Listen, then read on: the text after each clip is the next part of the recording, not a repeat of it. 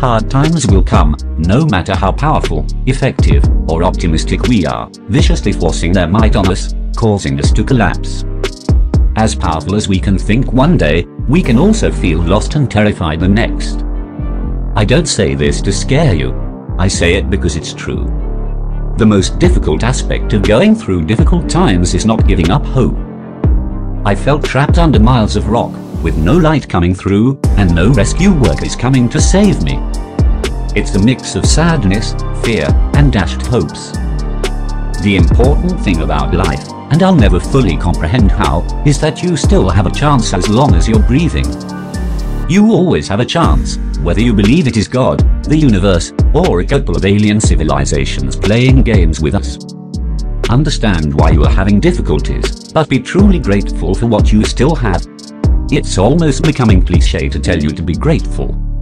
Everyone says it, but few people take a moment to do it.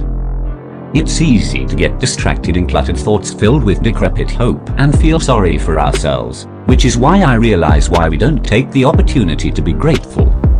However, being thankful can help. It brings you back into the present situation, allowing you to put your problems on hold, even if only for a short space of time. It makes no difference how you express your gratitude.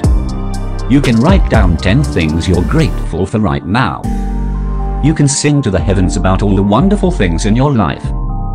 You can take a big, deep breath, hold it for 10 seconds, exhale forcefully, and yell, "Yo, I am thankful for this breath."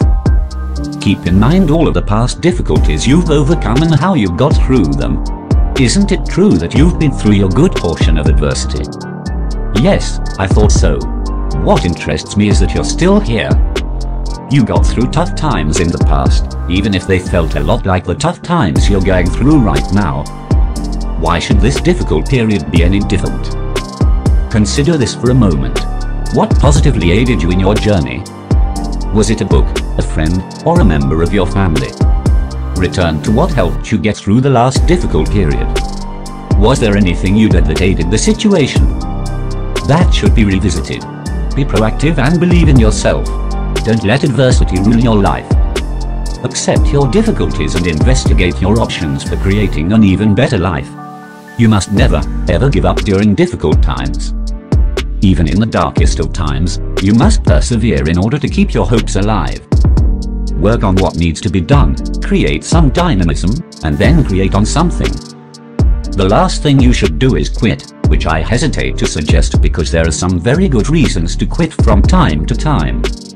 Don't give up if you're enthusiastic about what you want to do. If you're losing your life as a result of it, you don't have to abandon. Instead, take a short break from it and put your life back together.